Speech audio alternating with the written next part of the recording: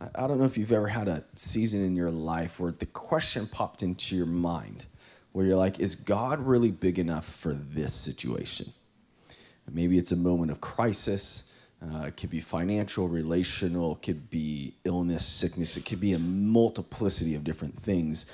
But sometimes, I'm gonna say almost for every single human being, there's gonna come a moment where that question comes up. Is God big enough? Is he powerful enough? Is he willing enough to come and bring breakthrough in this situation in my life? That's part of what we're going to be exploring today as we continue our series in Mark. We're actually going to be looking at 4 different stories. We're only going to look at them, 3 of them very briefly, 1 a little bit more in depth. But as we look at these 4 stories, Mark's really answering this question: how powerful is Jesus? Is he really who he says he is? Can he do the things that he claims that he can do? Now, Mark, remember, began his whole gospel by saying, hey, I want you to meet someone. Let me introduce to you this guy, Jesus. And in Mark verse 1, he says, this is the beginning of the gospel of Jesus Christ, the Messiah, the Son of God. He's going, this is the man. This is the one with all power, all authority. And the question he answers throughout the gospel is he really? Prove it. Let me see it. And one of the things that Mark does I just love so much is as he's introducing Jesus to us, it's less about, in Mark's account of Jesus' life, it's less about Jesus teaching. We get it, and we get some parables, but a lot less of it compared to the other gospels. It's more about his doing. And we're going to see Jesus in action quite a bit this morning. The 4 stories that we look at this morning is 1, Jesus calming a hurricane. 2, Jesus casting about 1,000 demons out of a guy, possibly more. 3, Jesus healing a woman who had an issue of blood for 12 years. And 4thly, Jesus showing the ultimate power by raising a 12-year-old little girl back from the dead. Power, power, power. Before we can look at those stories, we got to actually back up to like the beginning of time. Because in order for what Mark's doing today to really make sense, we've got to understand the meta-narrative of what's been going on. Back in the garden, right? Back in Genesis, like Genesis 1 verse 1 said, in the beginning, there was God. And he created all things. He created the Garden of Eden, created the world, created the universe, and created mankind. He says it's good, it's beautiful, it's perfect. That lasted about 5 minutes until humanity screwed the whole thing up. We chose to rebel against God, to choose our way instead of his way. Essentially, we wanted to be the boss instead of him. We'll figure out what's right and wrong. Nobody's going to tell me what's right and wrong. I'm going to figure that out for myself. That's what Adam and Eve did when they ate the fruit. Now, because of their sin, God fulfilled a promise that he made. He said, look, if you choose that, there's going to be a curse. There's going to be death released on you and the entire planet. And that's exactly what happened in the fall. This curse of death caused by sin wasn't just something that humans experienced. Animals began to experience. Every aspect of nature itself began to come under this curse of death. I mean, we see it, right? What happens to an apple if you leave it out for a few, months on a counter, right? Why did that happen? It's the curse of death. I mean, I don't know how it was in the garden, but I imagine you could pick an apple and just leave it there, come back next year, and it's still ready to eat. But death and decay began to take place, right? And it affected all things. But God, from the very moment that Adam and Eve sinned, the moment that mankind fell, gave a promise. He said, I'm not going to leave you in this condition. I'm going to send a Savior.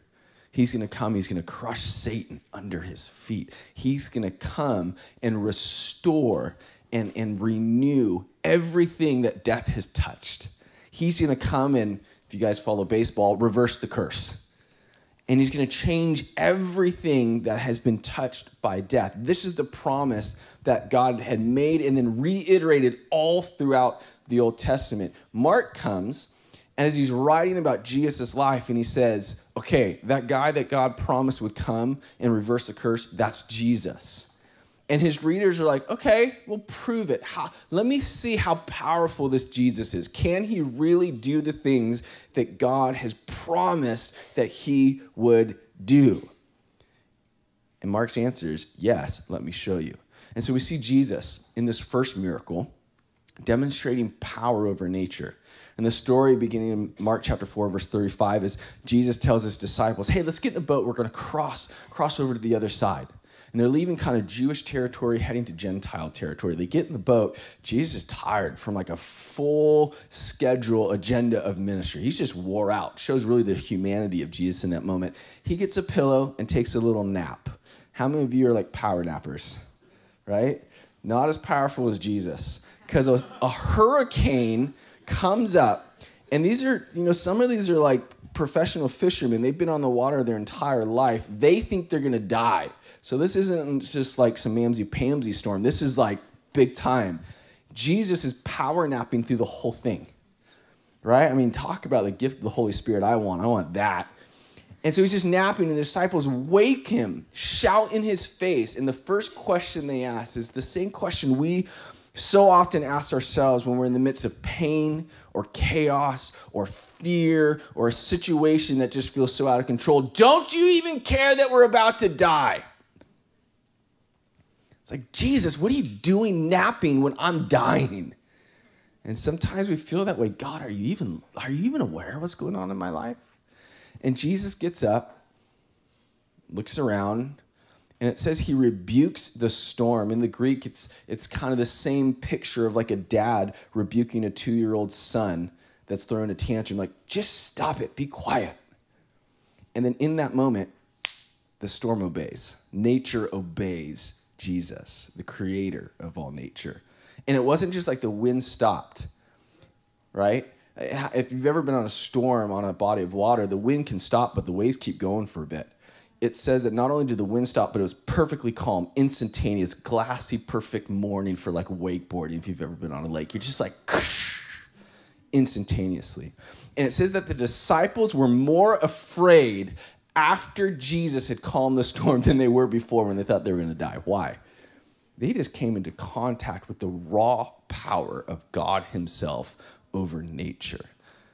And Mark's saying, okay, the promise God has made is that he's going to remove every part of the curse of death that's touched nature itself. We'll get imagery of him saying, like, the lion is going to lie down with the lamb. He's going to turn the waste places, the desert, into like beautiful garden where roses are going to grow. Like, he's going to restore and rejuvenate nature itself, the planet itself.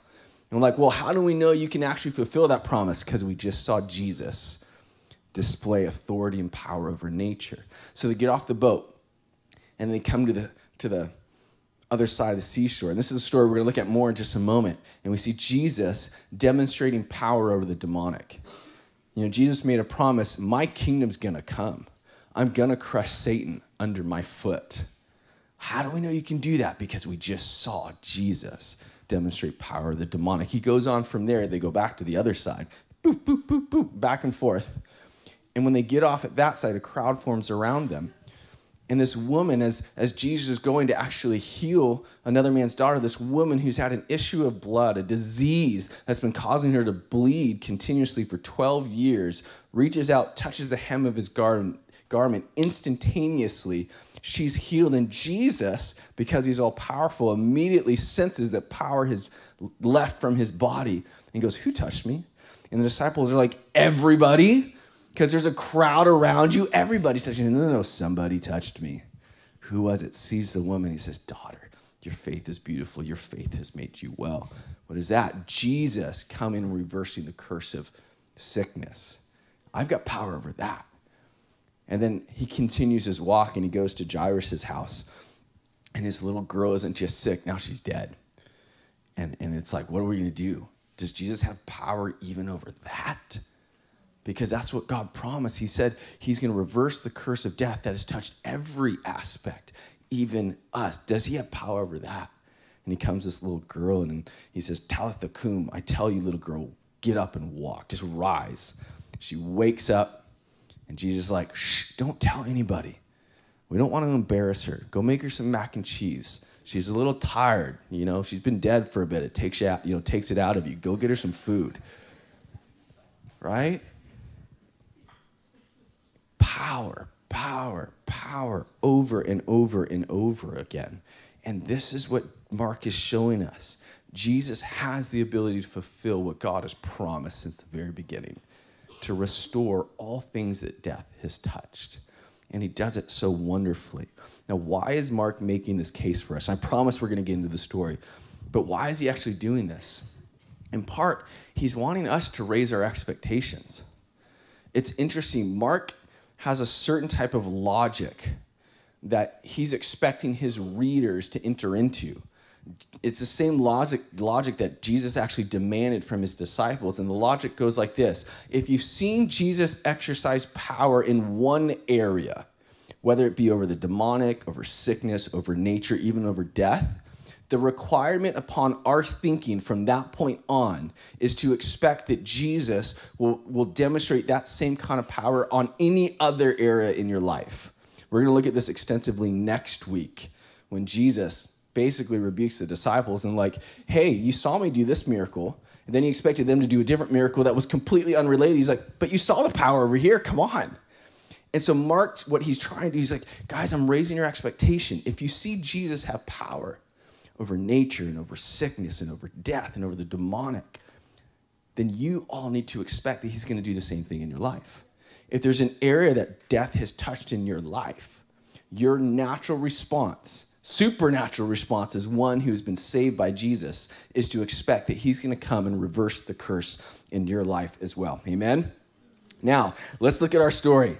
The one story we'll look at in depth. This is Mark chapter 5, beginning in verse 1. So they arrived at the other side of the lake in the region of the Gerasenes. Now, Mark makes it sound like they have this, just like nice, like little row across the lake. I almost picture from this sentence, like they're in one of those little swan boats with the little pedals, and they come across and like, wow, Jesus, that was so refreshing. No, they just came from a near-death experience.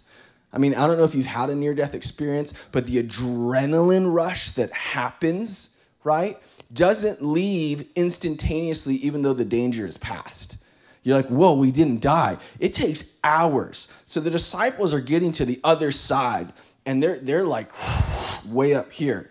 They're on high alert. Their skin is sensitive. All this adrenaline is still pumping through their body. And they're leaving a Jewish part of town and going to a Gentile part of town. Now, why is that significant? In part, their mindset probably was, oh, good, there's nobody here that knows about Jesus. Maybe we'll get a break and we can come down from this experience we just had. And then look what happens. Where'd it go? Verse 2, when Jesus climbed out of the boat, a man possessed by an evil spirit came out from the tombs to meet him. This man lived in the burial caves and could no longer be restrained, even with a chain. Whenever he was put into chains and shackles, as he often was, he snapped the chains from his wrists and smashed the shackles. No one was strong enough to subdue him. Here the disciples are wanting a break, and what comes to meet them? This crazy maniac, demon-possessed guy who's shrieking. If you look at Luke's account of the story, we're told that he's naked. So you got this naked, demon-possessed, crazy guy shrieking and groaning and yelling at the top of his voice, running towards him. Can you imagine what that would do to you when you're already on an adrenaline high? Ah! And this is what happens, right? Now, Mark gives us such a key phrase. It says, no one was strong enough to subdue him. They tried. They would come, it'd be like a group of guys, like a mob, like, okay, get them. Oh, I'll get them all. Like they're all jumping them. You can imagine maybe they're like hitting them with the rock, like doing something just to knock him out long enough to shackle him. They're like, we can't kill the guy, but maybe we can just shackle him. Like they just don't know what to do with this guy. He's crazy. He's out of his mind. He's dangerous. Matthew 8:28, his account of the story, says that he and a companion that was with him were so violent that everybody in town knew not to go that way. This is a messed up guy. When Luke says that he was naked, it's kind of a code word in Scripture for sexual perversion. This is a guy who's done a lot of evil, disgusting, terrible, murderous, violent things in his life. And it's the demons that the controls. And it says when Jesus climbed out of the boat, that guy came running at him. Verse 5, day and night he wandered among the burial caves and in the hills, howling and cutting himself with sharp stones. The demons were driving him towards violence against other people, but also violence against himself. They were just driving him to self-harm, self-hatred, cutting. It's not a new thing. The demonic has been pushing people towards it for generations. This guy is essentially just a sociopath. He's got no regard for what's right or wrong, no regard for other people whatsoever. And I love this, because which way did Jesus choose to pass? Right? It's just like, it wasn't like Jesus was unaware. He knew where he was going. And it's so challenging to me, because here's Jesus essentially going, look, there's nothing too dangerous, nothing too violent, nothing too vile for me. Nothing's too messy for Jesus to step into and fix it. Now, there's a lot of things too messy for me to step into. At least I feel like they are. And I'm so challenged by this, because so often in my life, I see myself avoiding messes. Well, that's a messy person. I don't want to go there. I've heard rumors. Don't go to that part of town, right? And yet Jesus walks straight towards it, because that's where God said he was going today. The Father said, that's where you're going. Point your boat in that direction. Here's a mess for you to clean up. Now, the story continues, and you can almost imagine this guy up in the tombs, right? And we're told from all three accounts from the Gospels that the tombs were kind of up, perched on a hill, looking down towards the water. And so you could imagine this guy on his perch where he normally is, sitting in the tombs, and he sees some fresh victims come in the boat. He's like, oh, these guys must be tourists. They don't understand. They don't know they're not supposed to come this way. And he says he runs down towards them, thinking, I don't know what he was thinking. Thinking, here's some guys maybe I could kill. Who knows what was going on as the demons were charging this guy up. And he's running towards Jesus. Then all of a sudden, he gets to a point where he can see who's actually coming. And this is where we pick up in verse 6. When Jesus was still some distance away, the man saw him, ran to meet him, and bowed low before him. All of a sudden, this man recognizes Jesus. He goes, this is a guy I've known for thousands of years. You go, what do you mean? The demons inside of him knew who Jesus was. Actually, in the Gospel of Mark, the demons tend to have the best theology out of anyone in the entire book. They knew he was the Son of God. They knew what was about to happen. And he's running towards them, and out of absolute terror and fear, they bow down before Jesus. It reminds me of the verse that says, every knee will bow, every tongue will confess that Jesus Christ is Lord, whether they want to or not. There's that day coming. And look at, remember Mark said nobody could subdue him. And yet here he is, completely subdued at the feet of Jesus with no chains. It's just completely the power of Christ that has subdued the demons inside of this guy. Continues verse 7. With a shriek, he screamed, why are you interfering with me, Jesus, Son of the Most High God? Such good theology. In the name of God, I beg you, don't torture me. This is hilarious to me. You got demons who hate God in a moment of crisis calling out to God in order to save them from God. And you're like, these demons are so dumb. But we do the same thing. I mean, how many of you can remember a moment when you didn't believe in God? You're an atheist, and yet you came to a crisis. What do? I begin praying to this God I don't believe exists. Yeah. We do it. I adjure you, in the name of God, don't torture me. For Jesus had already said to the spirit, come out of the man, you evil spirit. Then Jesus demanded, what is your name? And he replied, my name is Legion, because there are many of us inside this man. Now, a legion was anywhere from about 5,500 to 6,800 Roman soldiers in this day. Now, we don't know exactly, was there really that many thousands of demons inside this guy? We have no idea. But there was a lot. Can we all agree this guy had some critters? It's basically what this is saying. My name is Legion, because there are many of us inside this man. Then the evil spirits begged him again and again not to send them to some distant place. They're going, don't make us leave this place. This is perfect for us. Remember, they're in Gentile territory. These are an area where all these people are worshiping not the true God, but false gods. Essentially, they're worshiping these demons unknowingly. And they're like, this is the perfect place for us to wreak havoc. Don't make us leave, Jesus. We're having too much fun. Please let us stay. Verse 11, there happened to be a large herd of pigs feeding on the hillside nearby. Send us into those pigs, the spirits begged. Let us enter them. Now, this is so fascinating. It's not what I would have done if I was God in this moment. I probably would have sent them into the abyss. But Jesus gave them permission, verse 13. The evil spirits came out of the man and entered the pigs, and the entire herd of about 2,000 pigs plunged down the steep hillside into the lake and drowned in the water. The theological term for this is suicide. It's the first recipe for deviled ham we ever see in all of history. I know the jokes go on and on. It's terrible. It's terrible, I know. But you got to ask the question, why did Jesus let these demons do it? He casts them out of the man with the word, sends them into the pigs, and the demons do in the pigs exactly what they have been doing in the man for years. And they actually push him towards death, push those pigs to suicide, right? And there's a lot of conjecture on why Jesus did it. My personal opinion is I think Jesus was willing to allow there to be a cost for this community, this town, for the salvation of this one man. In some ways, I think this was a test for the town. What are you going to value more? The loss of these pigs or the life of this man? And I think we all have honestly face the same test every day. What are we going to value more? People or possessions?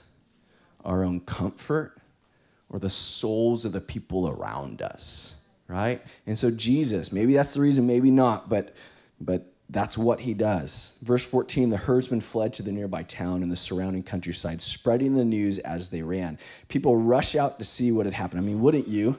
Hey, there's 2,000 pigs that just jumped off a cliff. You got to come see it. Like, sign me up. A crowd soon gathered around Jesus, and they saw the man who had been possessed by the legion of demons. He was sitting there fully clothed and perfectly sane. And you go, okay, this is the moment where they rejoice, like, oh my gosh, the power of God just saved this guy. This is insane. Jesus, hang around. Like, can you do the same thing in our lives? Like, tell us who you are. No. It says, he was sitting there fully clothed and perfectly sane, and they were all afraid. And that's such a weird response. Not really. It's actually quite natural. The disciples just had it in the boat. They were terrified. Why? Because they just witnessed the raw power of God himself descending upon their situation. Isaiah had a similar experience in Isaiah 6 when Isaiah the prophet's called. He's in the very throne room of God. He realizes that he's seeing God Almighty. And he says, woe is me, I'm a dead man because I am a man of filthy lips. Essentially saying, get away from me, God. Like, I can't. Peter did the same thing when Jesus called him and did the miracle of all these fish being gathered when Peter was unable to catch any. He falls to his knees before Jesus and says, get away from me, Lord. I'm a sinful man. When sinful men and women come in contact with the holy God, there's this natural response that says, I can't. You're too good, you're too holy, and I'm not, right? And the same thing's happening. There's this fear, this awe, this wonder at the raw power of Jesus breaking into their lives at this moment. But the response was not something we should ever mimic. Then those who had seen what happened told the others about the demon-possessed man and the pigs, and the crowd began pleading with Jesus to go away and leave them alone. This was a value judgment they just made. Seeing God break into our situation is too costly. And we don't want to leave. We don't want to lose the pigs. We don't want to lose our livelihood. We don't want to be inconvenienced like that. I'm more concerned with those pigs than I am with the life of this man. Essentially what they're saying is, I'd rather this guy be naked, cutting himself, the crazy guy that's trying to kill everyone, and we still get our pigs. It's a value judgment. We have to realize that seeing the work of God in our town is going to cost us something. And are we willing to pay the price? We said at week 1 that the priority that Jesus sets is always people, period. What are we willing to pay? What cost are we willing to pay to see people come into a saving relationship with Jesus, to see their lives restored? Is there something that we're holding on to that we're like, this is too precious to me to let go of? This cost is too high. Lord, I value this thing more than that person. Is it your reputation? Is it your comfort? Is it money? Like, what is it? And Jesus is like, why don't you just surrender that to me? Now, the story gets crazier, and you're kind of like, can this get any wilder? It does. As Jesus was getting into the boat to leave, he did his thing, the whole town rejected him, and the man's just like there, right? Clothed and sane now. And Jesus is like, all right, my work's done. He was getting into the boat. The man who had been demon-possessed begged to go with him. This man was not going to live another single day without Jesus. He's like, I had that life. It was hell on earth. Jesus, you got to let me come with you. And look how Jesus responds. But Jesus said, verse 19, no, go home. You're kind of like, Jesus, I don't think that's great plan for discipleship right now. Like this guy, you know, he was demon-possessed, like demon-possessed, naked, violent, murderer. And now he's come to know you, but like he doesn't really know anything. Like maybe you should come up with a better strategy. You know, the whole thing you're going to say in a few years, like go therefore and make disciples of all nations. Don't you think that's this moment? Like, what are you doing, Jesus? But Jesus said, no, go home to your family.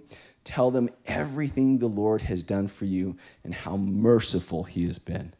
What's amazing is that this former naked demoniac is the first preacher Jesus ever sent out. This was before he sent out the apostles to preach. This was before he sent out the 70 disciples. This guy is the first one. Can you imagine him rocking up to a town? He's like, hey, I've got a God story I want to tell you. You know, he's like, I don't know how to tell you this, but I used to be a naked maniac. It's the first person that Jesus sends out. He's not even Jewish. He's a Gentile. Murderer, violent, formerly demon-possessed psychopath. Now, what does this tell us? I think Jesus is willing to use you too. It's kind of like, it begs the question, like, how qualified do I actually have to be to tell a God story to somebody? To be a witness for Jesus? Like, how much training do I actually need to go through? This guy had none, right? Essentially almost Satan himself to now a witness for Jesus with about 5 minutes going by. Look what happens, verse 20. So the man started off to visit the 10 towns of that region. That's known as the Decapolis, 10 Opolis towns. The 10 towns of the region, and began to proclaim the great things Jesus had done for him. And everyone was amazed at what he told them. He worked his way through these 10 towns, through these 10 cities. He really knew nothing but just his own testimony, his God story of who he was the moment he met Jesus and how everything changed in his life. Now, the question for us is, was his testimony effective? Did it work? Fast forward a few chapters in Mark 7. We'll get there in a couple weeks, but Mark 7, verse 31 says, then Jesus left the vicinity of Tyre and went through Sidon down to the Sea of Galilee and into the region of where? The Decapolis, those 10 towns that Naked Homie went to. There, some people brought to him a man who was deaf and can hardly talk, and they begged Jesus to place his hand on him. How did they know that Jesus could heal? Because this demoniac used the logic that Mark wanted him to, that Jesus wanted him to. He's like, hey, guys, like, this is my story. Jesus did this. He can do anything. If you ever encounter this guy, Jesus, just bring all your messes, bring all your problems to him. So Jesus comes to a place he hadn't been before, and guess what? Everyone's ready to receive and to reach out. He goes on, and in that same area, we see a crowd of over 4,000. That didn't include women and children. So this is more like a crowd of like 12 to 15,000 people gathered around Jesus. They get hungry. Jesus does the miracle of feeding the 4,000. How did that happen? This guy just went around telling his God story. You got to meet this Jesus. If he ever comes to town, go listen to him. This is what he did for me. I want to leave us with a couple questions. And the first question is this. Out of these 4 stories, the storm, the demoniac, the healing of the woman, the raising of the dead girl, who are you in these stories? It's an important question to ask yourself. Are you in a place where you need healing? Are you the guy that needs deliverance?